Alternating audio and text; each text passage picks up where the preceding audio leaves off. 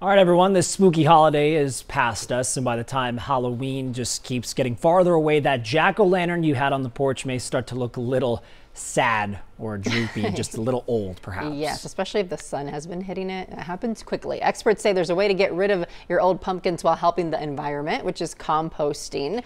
So the nonprofit Vine and Fig says over 2 billion pounds worth of the vegetable wind up in landfills every year. So composting eliminates that waste, and you can do it even if you don't have a compost bin of your own.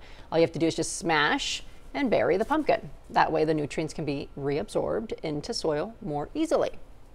Yeah, I want to talk about smashing pumpkins. There's your pun right there.